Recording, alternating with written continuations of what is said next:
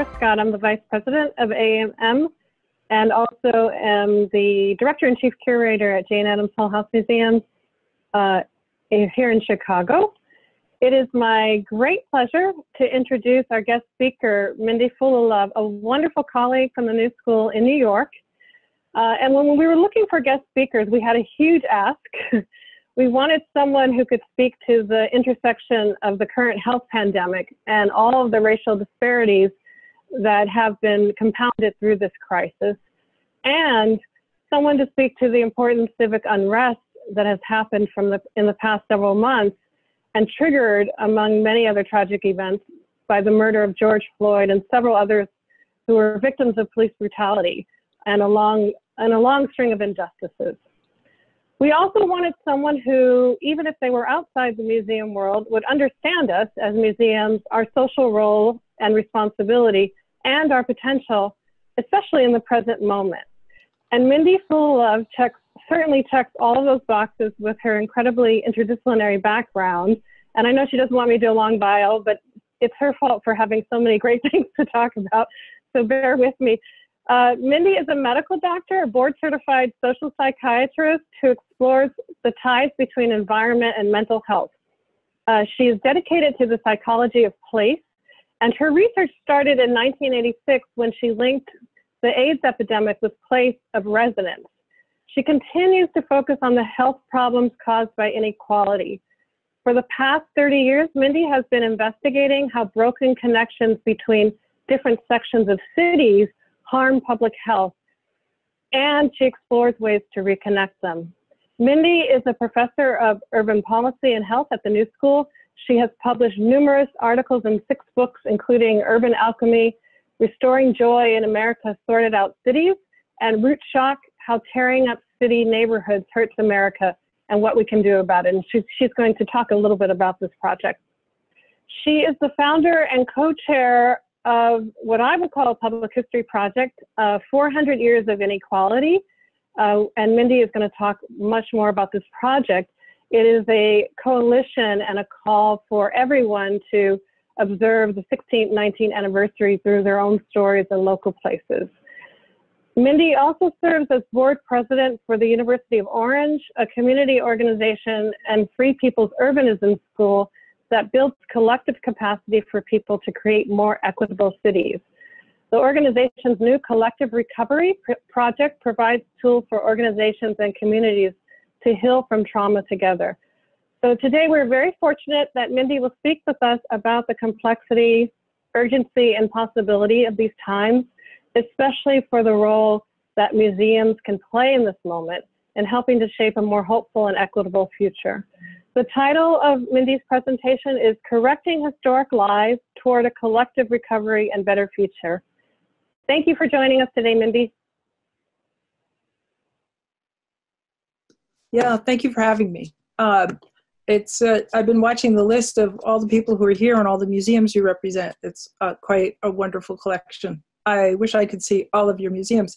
In fact, I'm just back from vacation, and one of the great disappointments of our trip was that there was a local history museum, but it was closed and we didn't get to see that. It's something we love to do as we travel. I think I'm going to share my screen. I am. And I can make everything behave. Yeah, so yeah, thanks, Jennifer. And Jennifer knows that I'm like a huge fan of Hull-House Museum. I try to go every time I'm in Chicago. And the 100 Years at Hull-House is one of my favorite books. I think as somebody who studies cities, everybody who studies cities should read that book. And we hope that you will get it back in print on demand so that everybody can have easy access to it. That's a plug. And I wanted to start with this quite remarkable photo of one of the things that Jane Addams and her colleagues did at Hull-House was what they called a labor museum. And one of the things that she mentions is that among the immigrant groups in their neighborhood, people did spinning in different kinds of ways and with different tools. In fact, she said the whole history of spinning was evident in these various approaches. And so, but also at the time, immigrants and their history and tradition were very much held in disregard. And often the children looked down on their mothers or whoever was doing the spinning as being old-fashioned and like, don't do that, you embarrass me. So she wanted to lift up this important knowledge that people had brought from the old world. And so they did a display of spinning in what they call the Labor Museum. I think it's, it's sort of like many things at Hull House, groundbreaking, but also paradigmatic. It is what we have to do all the time, I think, in a country like ours that suffers from such a profound founding contradiction. So this is, as you all know, the Jefferson Memorial, incredibly beautiful place in Washington, D.C. So last week, one of the great-great-great-great-grandchildren of Thomas Jefferson, Lucien Truscott IV, did an op-ed which was published in the New York Times, in which he said he thought this should be taken down, or not taken down, but that Jefferson should be taken out, and this should be a memorial to Harriet Tubman. And part of the reason was, he said, this is not helpful. It glorifies Jefferson, and he's a complicated person. He said Monticello is enough of a memorial for him, which, having recently been to Monticello, I think is really quite one of those astounding statements. So one of the most difficult experiences with truth, well, I've had many, but one of the more difficult experiences with truth that I've had in my own life is that my favorite college professor abused his daughter. So I'd read many of his books, but then she wrote a book about about her life, and this was part of her story. So reconciling my deep love for my teacher with what he had done to his daughter, this history of abuse, was very, very, very challenging for me. And I think this is the, if you remember that movie, I think it's called A Few Good Men, where Jack Nicholson says, you don't want the truth, you can't handle the truth. This is what we're talking about as really the job of all of America, because America is founded on this deep contradiction. Jefferson writes, all men are created equal. He doesn't include women. And he owns slaves, and he does not free the slaves that he owns on his death. And into the Constitution of the United States, it's written that slaves will be counted as 3/5 of a person. So conceptually, slaves, Black people, were not fully human. And we haven't got past this problem. So when we think about the killing of George Floyd, how does a policeman hold his knee on somebody's neck until they're dead if he thinks that person is fully human and worthy of being treated like a human being? This is the contradiction in Jefferson's life, and a contradiction in all our lives, and in all of our places, including our museums. So when I got to visit Monticello, I had a tour with a history professor, a law professor, UVA, Bill Bergen, who took us to see the slave quarters and talked about Jefferson's relationship with his slaves. And one of the stories that he told was of Jefferson growing up with a young boy who was a slave, and that man became the head of his stables, and was somebody he depended on throughout his life. He was away when that man died. People sent him a letter. When he wrote back, the only thing he asked was, who will replace him? He didn't share any grief for this childhood companion. Now, for me, I am somebody who adores Thomas Jefferson. So, as with my college professors, very jarring to, not that I didn't know this or hadn't heard about it, but to hear the stories of his letters, to stand in the place where his slaves lived, was really to take it to a new level. And this is really the Nicholson's challenge. Can we handle the truth? And so this whole, if we can handle the truth, we can be free, and we can become a nation that we can be proud of. If we can't handle the truth, if we continue to hide it, we can't move forward. it's very hard to realize that our idols are imperfect, and yet all of us are imperfect. So this is a task that we have to grapple with. This painting was in the Cleveland Museum of Art, and aside from, I thought it was a wonderful painting, I was really struck by the way the museum was trying to get at this issue of the truth by what they had attached to the painting. And it's very possible this was at the Montclair Museum of Art, and I forget exactly where I saw that painting, but I think it was in Cleveland Museum of Art. Anyway, it says, set in rural Long Island before the Civil War, this scene of an African-American laborer eavesdropping on a fiddle tune suggests the divisive race relations in America at the time. While the love of music connects the men and acknowledges their common humanity, they nevertheless occupy different spaces. The barn door that separates the laborer likely serves as a symbolic reminder that he lacked the political rights and social privileges of the white men inside. And I just want to highlight this political rights and social privileges of the group of white men inside, because that gets right at what we are struggling with in our country, that this is a painting of the color line. And it allows us to ask, what is the color line doing in our society? How has it hurt the men outside? And how is it hurting the men inside? The color line is not benign in either direction. This is perhaps the most difficult truth that we all have to grapple with. It is often described in ways that the people who are under the heel of the oppressor are suffering. But if the oppressor has his heel on the oppressed, the oppressor has to stay in that, locked into that position. It's a Manichaean system in which we are all trapped. And this trying to divine the harm that the color line is doing to our society is the larger task. We have to see the completeness that's displayed in this painting.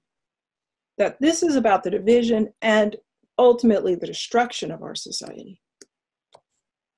While in Cleveland, I went to visit this former Jewish synagogue, which had become a Pentecostal church in East Cleveland, a neighborhood that has suffered terribly from disinvestment over decades and decades.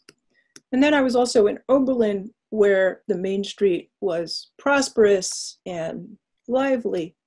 And again, we see the effects of the color line, the disinvestment of the African-American community, the prosperity of the white community in Oberlin, that money only goes to some places and not others in our society. And so people do not have equal chances, but this harms all of us. So how do we begin to see this? How do we begin to talk about it? It is not easy, yet there are examples. So Jennifer mentioned that I was part of a project called 400 Years of Inequality. You can see our project on the internet at 400yearsofinequality.org, 400 like the number. And our project was a call to the nation to observe 2019 as the 400th anniversary. We started in 2016 and did 3 years of work in inviting people to participate in many, many groups, about 150 that told us what they did various things, including the Allen Memorial Museum of Art in Oberlin, which did a wonderful exhibit on the Black Atlantic. So during that project, a group of us went to Nantes, which is a coastal city in France, which was its leading port in the slave trade. And as relations between white Nantais and people of color deteriorated at one point, the city decided that it had to confront its history, that it had to face its role in the slave trade. And they did this in a number of ways, but one of them was that they created a memorial to the slave trade at the port. And here I am walking down the stairs is my urbanism teacher, Michelle Cantal-Dupart. And you go down into this memorial, which is right alongside the river. And so it's very much like being in the hold of a ship. It's very claustrophobic, if there is such a word.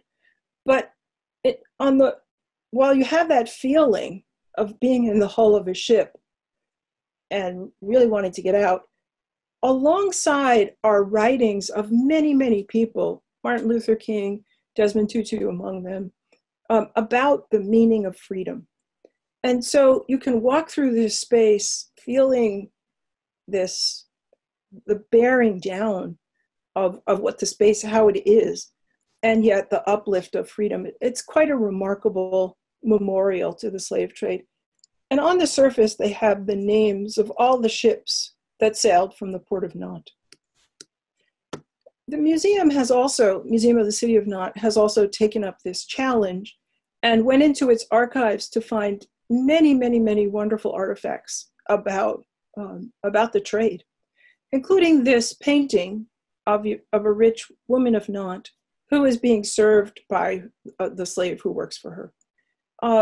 And you'll notice again the color line in this painting. So the rich woman is in the foreground and the slave is behind her.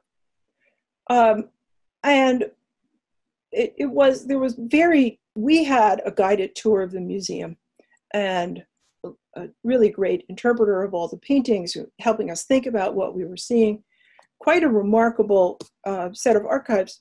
But also, again, not that I didn't know about the slave trade in some ways, but they kept the record of all the money that they made.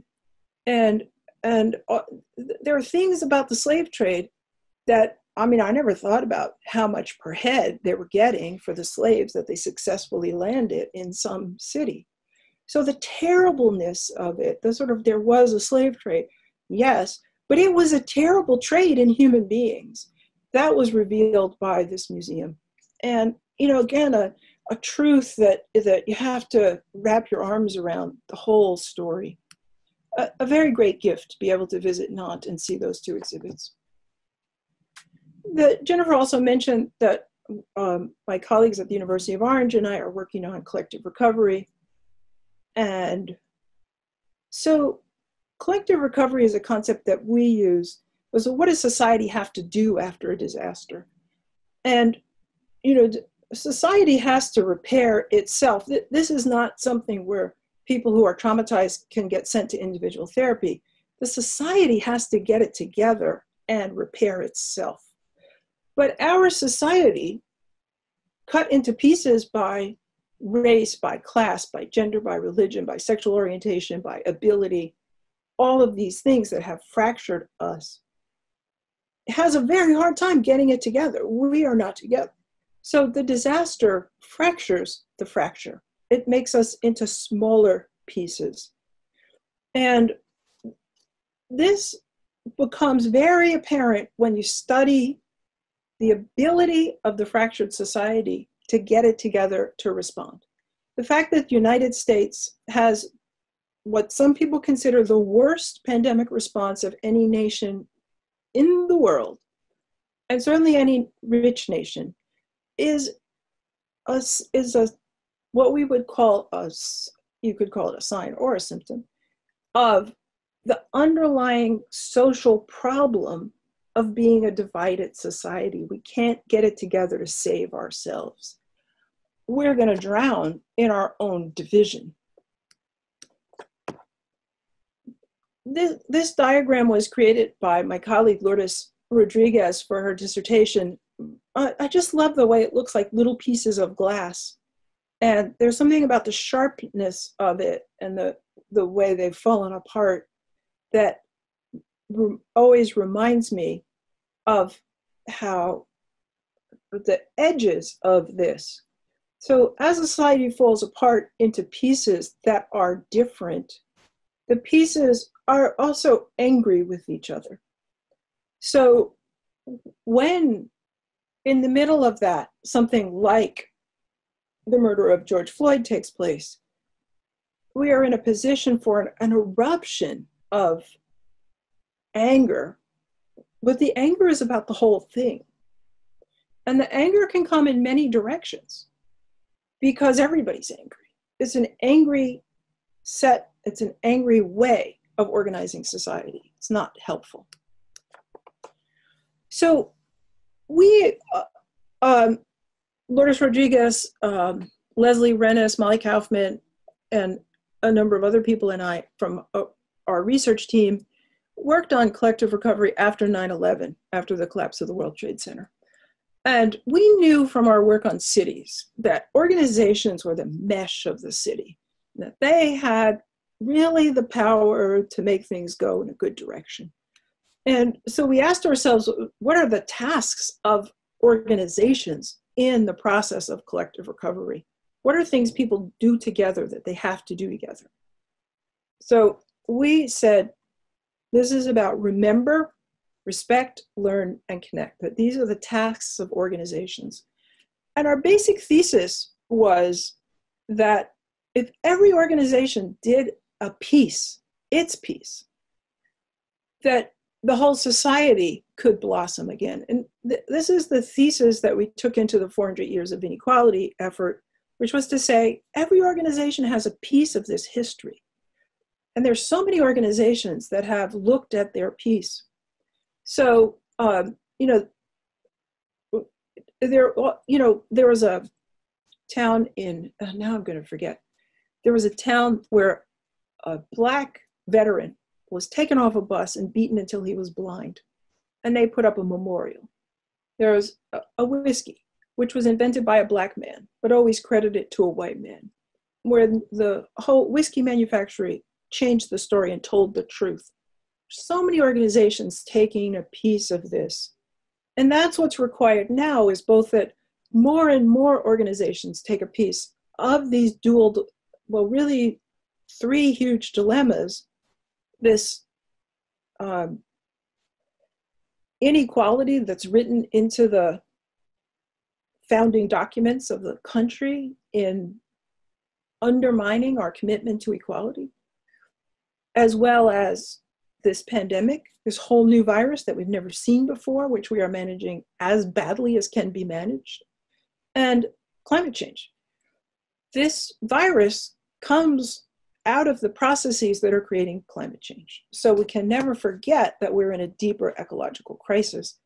All of these can be managed if organizations will mobilize to remember, respect, learn, and connect. So many kinds of things went on as part of 400 Years of Inequality. My students at the New School made a timeline, and the timeline depicted events in the history of African Americans, women, Native Americans, and working people, so that you could see how the concept of inequality, which gets created to justify and reify slavery, imbues everything about our nation. So these are students at the Breadloaf School of English. So they're English teachers and people who want to write and teach writing. And their assignment was to look at the timeline and then write a letter to somebody on the timeline. You can imagine the kinds of letters that they wrote. And they picked very different people. But the one that makes me cry just to think about it was a letter to a Cherokee woman on the Trail of Tears. People have so much to say to history, and they're so willing to be in the presence of it and to rethink it and to find a way to connect through this, to walk this journey in which, although we can't handle the truth, we learn how to handle the truth. We must handle the truth. We can't necessarily do this alone. That's why organizations have to take us by the hand so that we can remember, respect, learn, and connect. I also had the opportunity while I was in Cape Town to visit the District 6 Museum. Having written a book on urban renewal and how that destroyed American cities, anybody who's been to South Africa will say to me, have you been to the District 6 Museum? And I hadn't had the chance to travel to Cape Town, but when I got there, made a beeline for the District 6 Museum.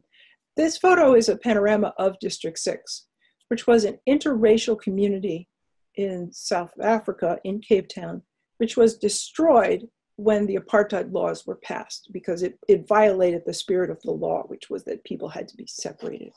However, nothing was built in the space, so it remains vacant.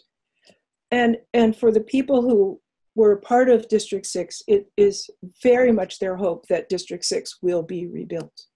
So they, in a church that was part of the community that still stands, they created a museum, this remarkable museum. And what's on the floor is a map of what existed. And so people can go and they can find their homes and they can remember their neighbors. This is the truth. And it helps us to understand what apartheid did and what apartheid was. I wanted to go back to this painting from the museum at Nantes and compare it to a painting that's at the Valentine House in Richmond, Virginia, of Aunt Betsy. This is one of the few actual portraits of a person who was enslaved that exists. And I think the contrast is really important, is really what I'm trying to talk about today. That the slave being the shadowy deliverer of confection versus the actual revered person.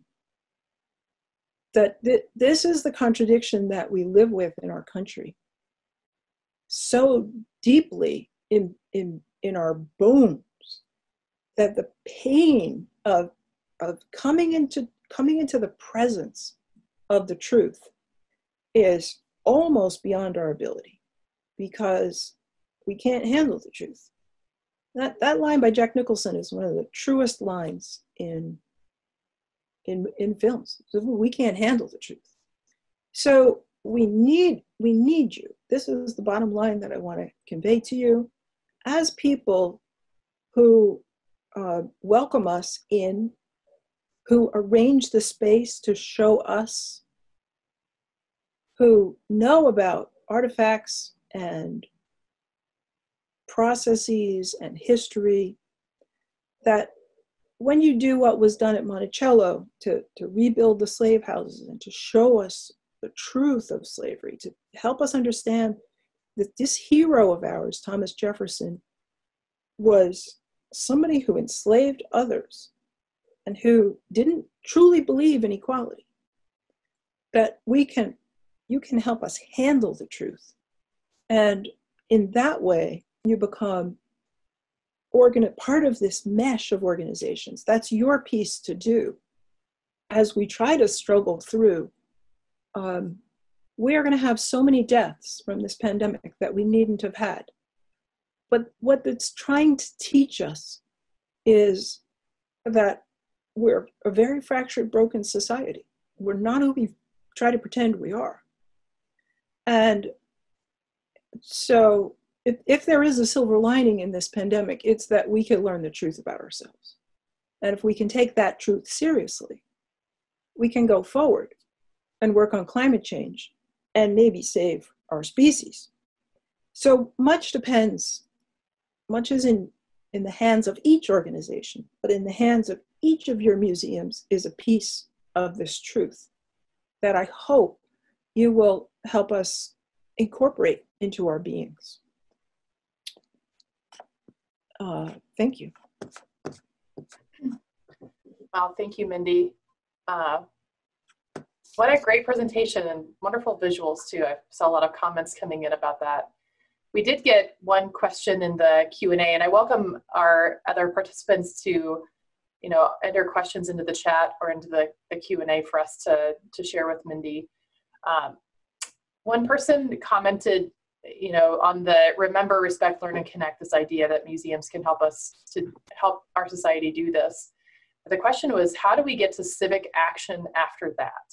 What is the step beyond that moves people to make change? do you see museums in that role, or do you see museums really in that, the formation of that discovery? It's not trivial to tell the truth in your museum, because there are a lot of people who don't want you to tell the truth. So that is a civic action. And you not only have to tell the truth, you have to get people to want to come and see it. One of our colleagues, Dr. Angel Acosta, has done a lot of work with our timeline. He's trained in mindfulness, and his doctorate is in mindfulness education. And he's been working on the problem of how do you help people look at the timeline? So he's brought in mindfulness practitioners and people who do breath work to help people stay calm while they look at the timeline. It was through his work that the idea was shared with us about people writing a letter to somebody on the timeline. So I think that there's so much to be done to walk people through what is the truth, that if you did that piece, you don't have to do it all. But if you did that, if you brought every school child into your museums, and you thought about what was your piece. I did notice that one of the leaders of the John Deere Museum is here. So what's the part of the John Deere Museum in telling this story? Can you talk about, I don't know if the John Deere Museum would let you, but John Deere is a big manufacturing company, and organizing the workers there for decent pay and good jobs was very important. And so they might not let you tell that story, but what if you could? So, and what if you couldn't, but somebody else nearby could, and you could help out with that, or whatever. And also, all of you are a network. And so part of this is, how can you use the network of all the museums to lift up the truth? You don't necessarily have to be the ones who go demonstrate in front of City Hall or the state capitol. You have to teach people. So but somebody else, other people are doing the demonstrating. You don't have to worry about that. They're going to come to your museum and see stuff, and they're going to say, let's go demonstrate. So they'll have that covered. But can you show them the truth? Great, thanks, Mindy. We had another question come in the Q&A in the chat, and I'll get to the chat in a moment.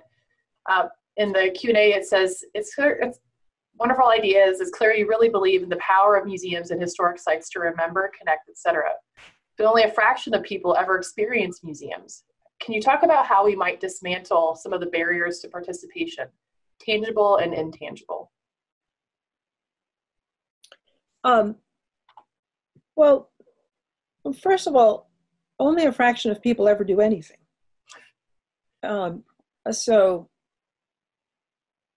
So I don't think you have to worry about that, because what you want to do is influence people.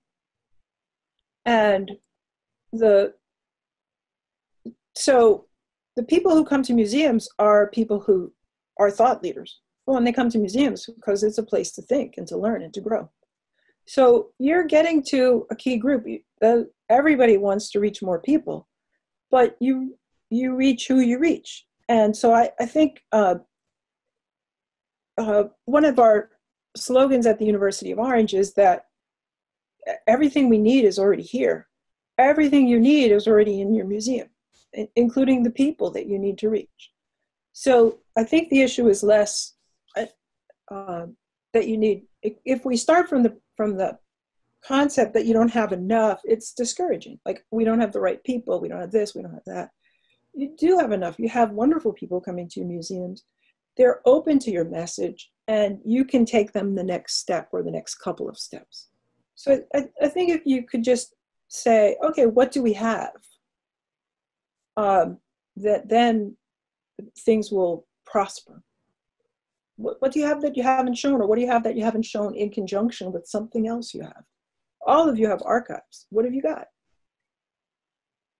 For example, Jennifer Scott, if I may go back to that, there's this amazing book, 100 Years of Hull-House, which last time I looked, which wasn't that long ago, was still out of print, right? Can that be, but now we have print on demand. She's got that book. And that book teaches you how to be a multiracial society.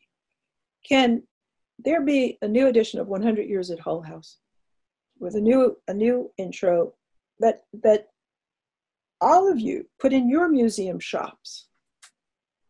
Maybe there's a traveling exhibit, 100 Years at Hull House, How to Be a Multiracial Society, and even better. And Jennifer will organize it and reissue the book. I love that idea. I'm sure Jennifer does too. Somebody commented in the chat that some of the struggle for museums starts internally. Breaking down the barriers is hard when they struggle with dysfunction internally. And I could say that just an extension of that is, I think, some of the, failure to launch in terms of trying to tackle some of these issues and figure out what to do and make changes, sometimes because people worry about how it will be perceived or if it will seem genuine, because they still are working on so many things internally. I think your concept of, tackling one thing at a time, picking a truth to bring to light as a place to begin. But do you have any advice for museums that may feel like they struggle with this internally, from a leadership and structural perspective, but also, decision-making and culturally? If inequality is the foundation of our society, there's nothing that escapes that. Nothing. So it's going to be replicated at every level of scale and in every institution. So of course it's in your museum. It's in my school. It's in my street. It's everywhere. So the issue is, when you look around and you see it, first of all, the big question is, can you handle the truth that it's in your space? And then the second question is, how would you like to take a piece of this? And I think that one of the things, and one of the reasons I wanted to start with talking about Hull House and Monticello, is that I think those are organizations that have been way out ahead. Think of the Jefferson family confronted with Jefferson's children who, on the other side of the blanket, right? So they had to figure out what to do with all Sally Jennings' children, grandchildren, great-grandchildren. That were children, grandchildren, great-grandchildren of Thomas Jefferson, just like they were. So I think you can call up Monticello or invite them to do a webinar for you and say, Monticello, how did you do it? Because they turned a corner. You could get Bill Bergen on the phone or to do a webinar. Man, he was amazing. He was like, he could handle the truth, and he was like laying it on me. He also took us to see the Octagon Room, which was very special. One thing about knowing a lot of architects is that they tell you how to get inside tours. That's amazing. Anyway, call up Monticello and tell them to do a webinar, because they did it. And they must have had more trouble than you're going to have. It had to be. That's great. Thanks, Mindy. Great suggestion. I see a lot of positive feedback too for your idea for another 100 Years of Hull House edition. You've also been suggested to write the foreword for it. My pleasure. I did write an article for the American Journal of Psychiatry about Jane Addams. Oh. When I first proposed it, they said she wasn't a psychiatrist. I said, what are you talking about? She founded all of social work. She was a better psychiatrist than you or me. So they let me write it. Yeah. Well, I saw that Jennifer did post a question also in the chat, wondering if you would be willing to talk a little bit about root shock and that your work with that project and writing and how it connects to all of this. Can I just go back to Hull House and my heartbreak? Hull House went from being a one house to being a complex in about 5 years. Unbelievable. And then, so then I was going to Chicago. So wait, I could go see it. And I looked it up, and it was all gone. And it was all gone because of urban renewal. So I used root shock as case study of what happens to people when they lose their neighborhood. And so the root shock is a term from gardening, if any of you are gardeners. And it has to do with like yanking a plant out of the ground and breaking all the tender little pieces of the root. And so the plant goes into shock. Even if you do transplantation nicely, plants can go into shock. So root shock is that. It's that being moved. And if you do it badly, it can die. I can't see everybody. I can only see the people on the board. But how many of you remember the story of Heidi? Heidi? Yeah, you can raise your hands. Yeah. Okay. So Heidi, you'll remember, gets taken away from her grandfather. Charles is nodding. And then eventually she gets to go back, right? And we all remember the scene of Shirley Temple running to grandfather, grandfather, I'm back. Well, Heidi in the book by Joanna Spyri is dying of nostalgia, which is a term originally proposed by Swiss physicians, Swiss psychiatrists in the 1600s, that meaning pain for the lost home. So the Swiss doctor who gets called in to see her because she's not doing well says, no, she's got to go back home right away. You send her back home. And when she gets back home, she prospers again. And not only does she prosper again, but the little girl that she was staying with in town comes and walks again. So Heidi is a story of root shock.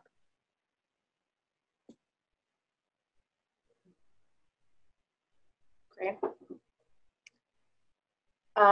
Any other questions? We've got lots of comments in the chat too, Mindy, which I'm happy to share with you later if you don't get a chance to look. Thanks, Charity. Any questions from the board or from our other participants today?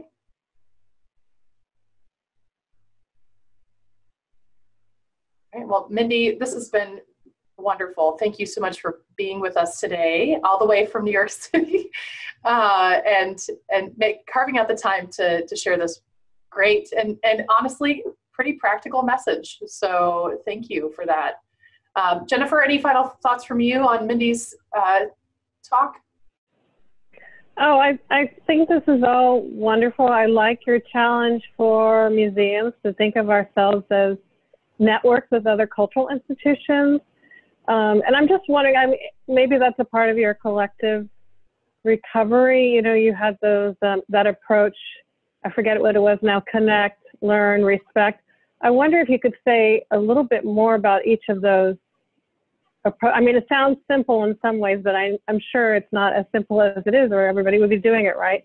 But that approach that you instituted to collective recovery and why, those four in particular tenets.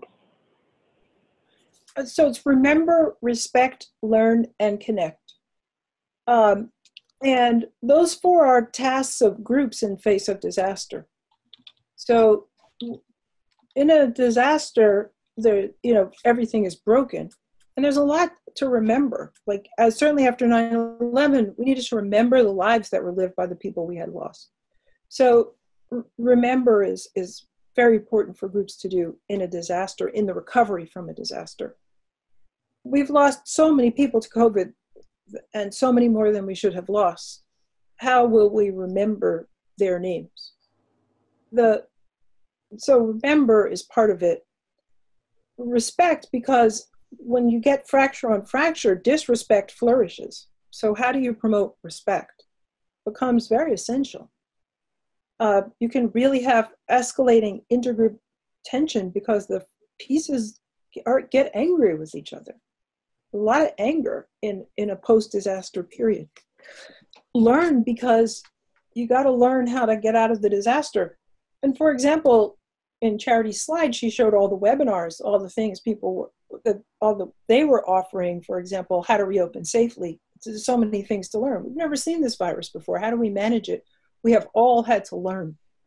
And, police violence, what are we going to do about that? We have a lot to learn. How are we going to be a better society?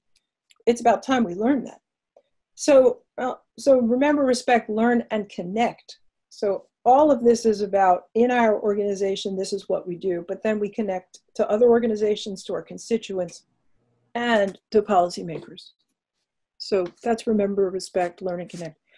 And the University of Orange has launched a collective recovery project, and we're doing our first training starting next week. But if you were interested in participating or learning more, just reach out to me. We'll be glad to teach you. It's not really, everybody is doing it. If you think about what was the first organization that really moved to the threat of COVID, it wasn't the US government, it was the NBA. The NBA canceled its season. They just did that. That was a powerful, powerful move.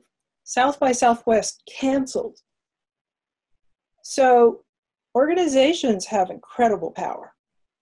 And, you know, when Walmart this past week said, we're going to require masks, it's after that that the president says people should wear masks, after Walmart. So this power of organizations is the power that we need in this moment. In a highly fractured society, it's the organizations that have to step up and lead the way. Great. Well, great closing thoughts there, I think. I see no other questions come through, so I just want to say thank you to Mindy once again. I know Leslie has some final words for us to close us out, but I just wanted to make sure everybody on the call today, on the event, knows that we will be sharing a recording of this after, and please spread it, and spread the word. Share this idea with all of your colleagues and fellow members. Leslie?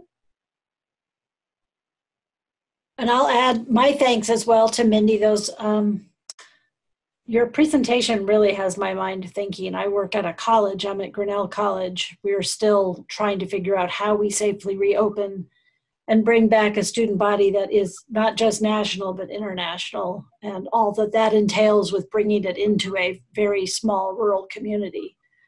And we're still wrestling with that. So to me, that work of recovery is quite daunting, but your observations and directions and the whole idea of remember, respect, learn, and connect, I think is really something I can take back to my staff as we do the hard work of trying to figure out how we continue to serve all of our audiences, both on and off campus.